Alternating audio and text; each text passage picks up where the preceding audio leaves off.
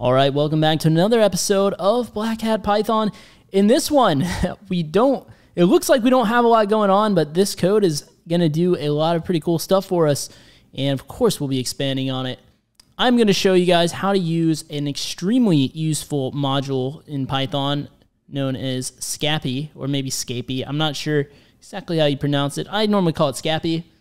Let me know in the comments section below if I'm right or wrong on that. But it is an extremely useful module because in the previous video, the way Black Hat Python does it is they have you create your own sniffer, right?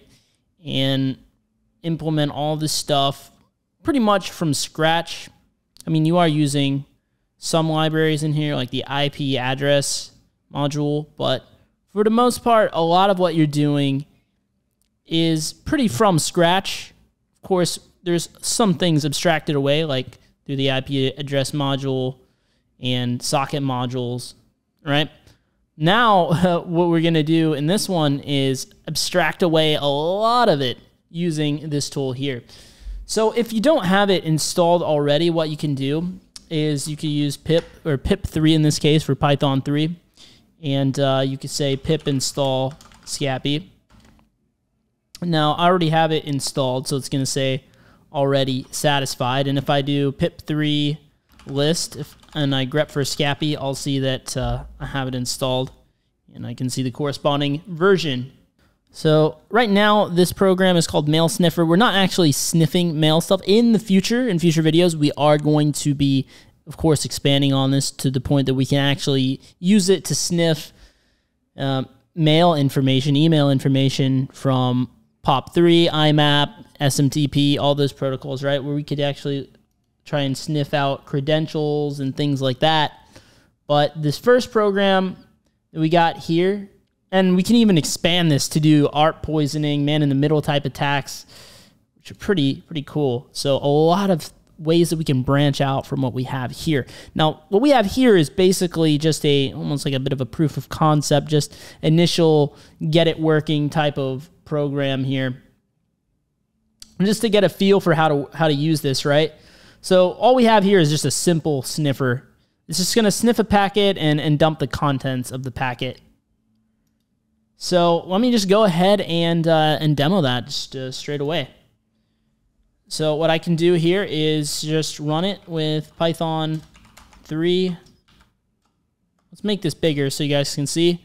Python 3 mail sniffer.py. And I'm going to have to it's going to error out because I need to run this with elevated permissions here. So let me do that. And then, hey, we see it was able to sniff out some stuff here.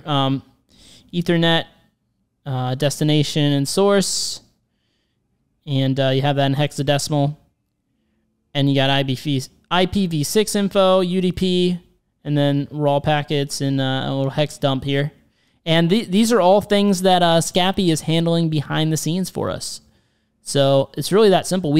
So let's step through the code, of course.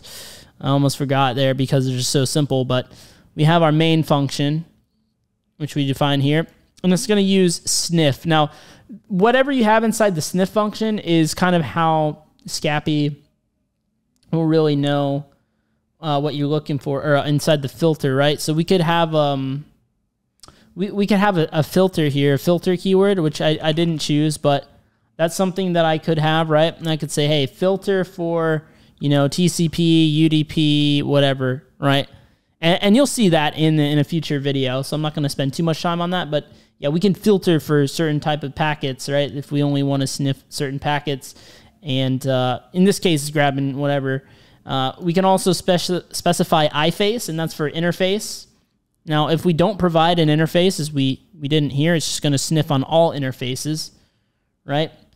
And then this one here, this PRN, is going to be like the callback function for every packet that will match the filter. In this case, there is no filter. So pretty much for every packet, it's going to call the callback function. In this case, we define it as packet underscore callback, and it will take one parameter, which is the packet object, and we're just printing that off to the screen. So that is why we actually get all this output in the terminal, because we're just printing the show, we're running the show method of packet, and we're printing that to the screen, basically. So there's a bunch of built-in methods that we could use as well, but in this case, we just need to use the show method. Of course, checking the documentation will allow us to see what other methods might be available, right? And count one, so we're only going to do this for one packet. So as soon as it grabs the first packet it finds, it's going to dump the contents to the screen, and then it's going to terminate the program. That's it.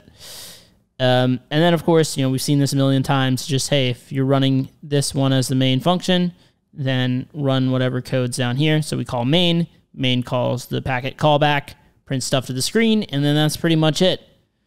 So, yeah, that is pretty much the hello world of Scapy, essentially. Now, we're going to be building upon this sniffer, like I said, to be able to sniff email credentials and do man-in-the-middle attacks, art poisoning, all that stuff. So definitely stay tuned to these videos if you are interested in that.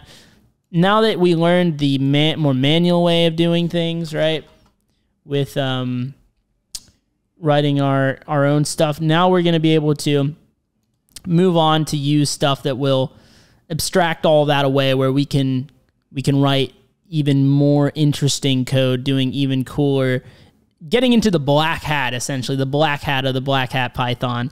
So if that sounds interesting, definitely subscribe to the channel if you haven't already, and hit the like button as well. And I'll see you guys in the other Black Hat Python videos if you want to catch up.